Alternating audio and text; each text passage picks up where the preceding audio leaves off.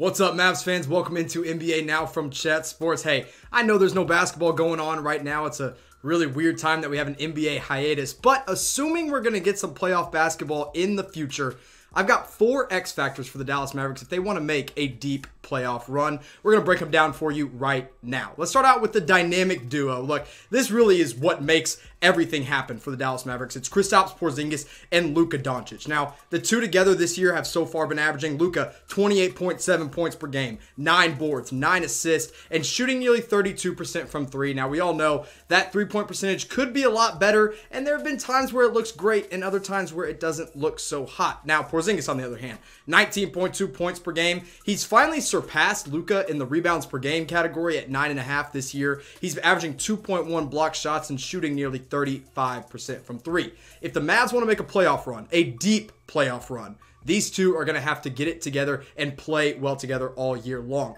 Now let's talk about Luka Doncic a little bit more, the MVP of the Mavericks season. Now, he's been dealing with some weird injuries. We all know that, but truly having a MVP-like season. If the Mavs were a little bit higher, maybe if they were a top 4 seed, I think Luka would be right up there with LeBron and Giannis in the MVP conversation. But because the Mavs aren't up there, he's not quite up there either. Now, the last 10 games for Luka, this is a little bit after returning from that injury that he dealt with. He's been averaging 27.8 points per game, nearly 9 assists and 8 boards, but the 3-point percentage has really taken a hit at 29.3%. Now, I get it. He shoots a lot, but if the Mavs want to be better in the playoffs, his 3-point shot has got to be better as well. Now let's shift focus here and go to Porzingis, who has been absolutely amazing. Going into this last stretch, he was absolutely killing it. And I love what I've seen from him. He stepped up when Luka's been hurt. And even when now that Luka's back and healthy, he's starting to look like the Kristaps Porzingis that we knew in New York. Now, again, with Porzingis, the last 10 games, he's looked really good. 23.8 points per game, 10 boards, so he's averaging a 20-point double-double. His blocked shots per game is up at 2.9, and the 3-point percentage is right around the same. So everything except that 3-point percentage is better than his season averages for Kristaps Porzingis. He's truly having an outstanding stretch. Now, look, individually, they've been absolutely incredible. But together, they've struggled a little bit finding that chemistry, but it's finally coming along. They're really starting to gel, and that really showed in that overtime win against the New Orleans Pelicans. When you see what they did together, I think this was their best game they played together all season long. Luka Doncic had a 30-point monster triple-double, 30 points, 17 rebounds, 10 assists. He blocked a shot, and he knocked down 4 3-pointers. Now, Kristaps Porzingis, on the other hand, did what you wanted him to do and really just played out of his mind on the offensive end. 34 points, 12 rebounds, 3 assists. He had 5 blocked shots. Zion Williamson, even though Maxi Kleber was guarding him a little bit more, Zion couldn't get a shot in the paint around Kristaps and Maxi. And then he also knocked down 3 3-pointers in that game. So here's a big question that I think is really going to determine the future of the Dallas Mavericks. Now, look, it's not all about this year, and who knows even what is going to happen to the NBA season this year.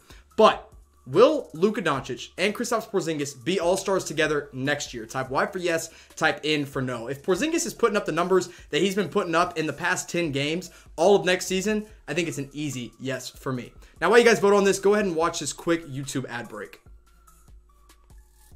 Now let's get into my next X factor for the Mavs, Tim Hardaway Jr. The dude has been playing lights out. I love talking about him on this show because he truly is the biggest surprise of the season for me. He was what everyone thought a throw-in in the Kristaps Porzingis deal, and now he is a true third option for the Dallas Mavericks. This year, Tim Hardaway Jr. is averaging 15.8 points per game, 2 assists and 3 boards, but 40.7% from 3 is the most impressive thing that Tim Hardaway Jr. has done all season long. And if the Mavs want to make that deep playoff push, he's going to have to do that in the playoffs, in the postseason as well. When you look at what he's done month by month, the averages have continued to climb. We've talked about this before, but now that we've seen a little bit more of him in March, let's talk about it again.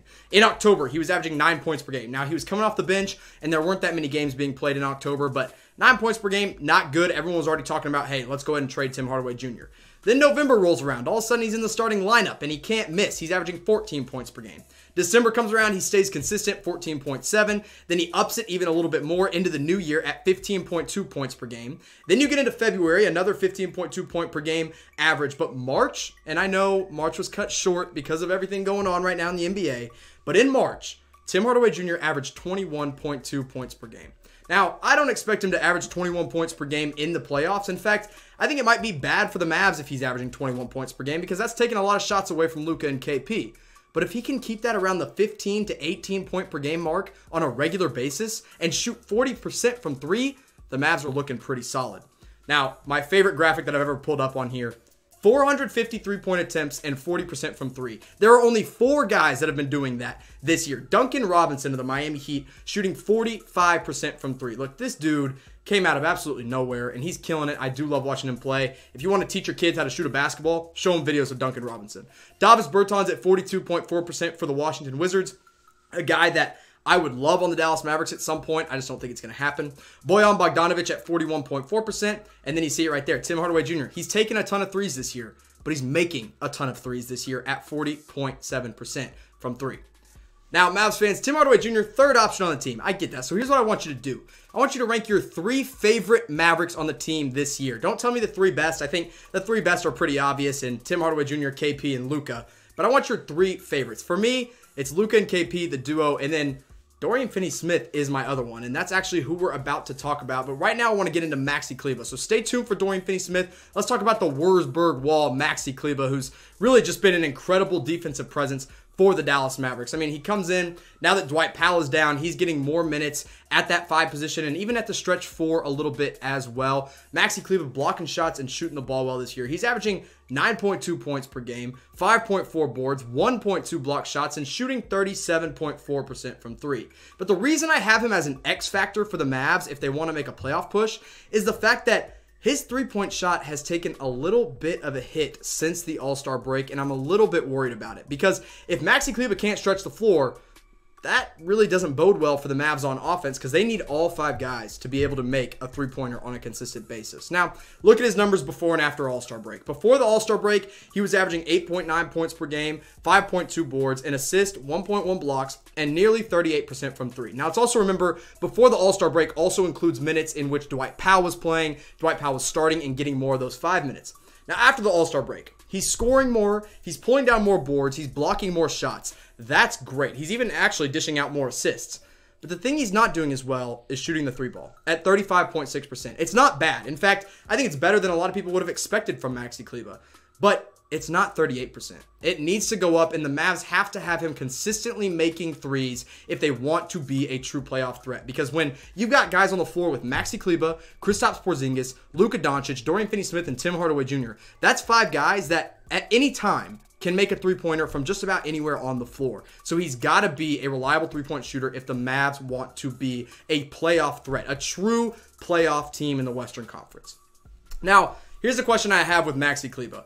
Who do you think should be the primary backup center? We know Kristaps Porzingis is starting at the 5 now that Dwight Powell is gone, but who should be the true backup 5? Should it be Willie Cauley-Stein, Boban Marjanovic, or Maxi Kleber? Now, I know Maxi's definitely the best player in this rotation right here, but I think Maxi could play some more 4, and maybe you shift Boban into the true backup 5, especially after that game he had against Denver. Now, I know Boban minutes are very situational. Nikola Jokic is a great matchup for him, but Boban kind of proved himself, and I would like to see some more Boban minutes, but I'd also like to see some more Willie Cauley-Stein minutes. So let me know what you guys think in the comments section below.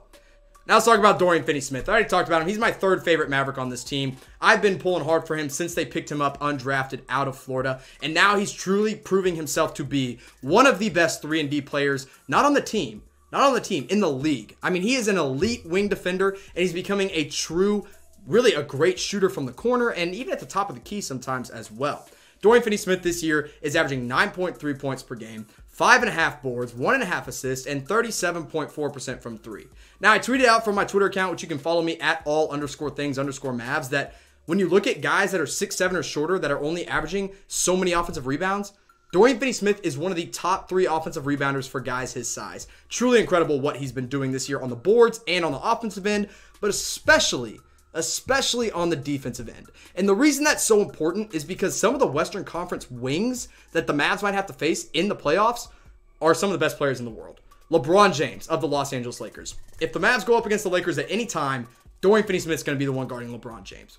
Kawhi Leonard on the Clippers, as well as Paul George on the Clippers. So Dorian's going to guard one of them. I would put Dorian on Kawhi Leonard. I'm more worried about him than Paul George, who hasn't had that great of a season this year. Maybe stick Kid Gilchrist or Tim Hardaway Jr. on Paul George. That's a matchup nightmare, honestly, for the Mavs. But look, Dorian's going to have to guard one of them all playoff series long. James Harden of the Houston Rockets. More of a guard, but Dorian can guard or switch onto guards. And I think James Harden is one of those that he would have to defend no matter what, as well as Donovan Mitchell of the Utah Jazz. Assuming he comes back healthy, if he's in the playoffs, I expect Dorian Finney-Smith to guard Donovan Mitchell in a matchup with the Jazz.